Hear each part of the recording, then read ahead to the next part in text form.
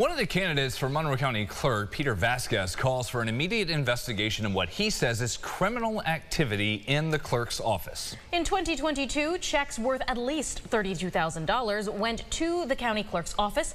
They were stolen, altered, forged, and then cashed.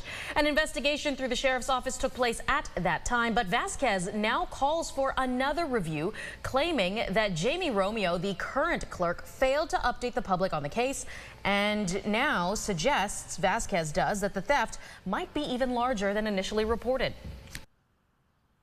A lack of transparency, a lack of decisive action, a lack of accountability allows for such problems to fester, ultimately shaking the very foundation of the public confidence and trust in the county clerk's office.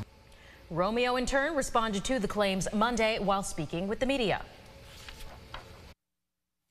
No criminals in the county clerk's office. There are public servants. There are dedicated CSCA members. As it comes to the county clerk's office, I'm happy to report that since that time, there have been no further instances than what was initially reported by our office back in 2022. Both Vasquez and Romeo will be on the ballot in November, the November 5th general election.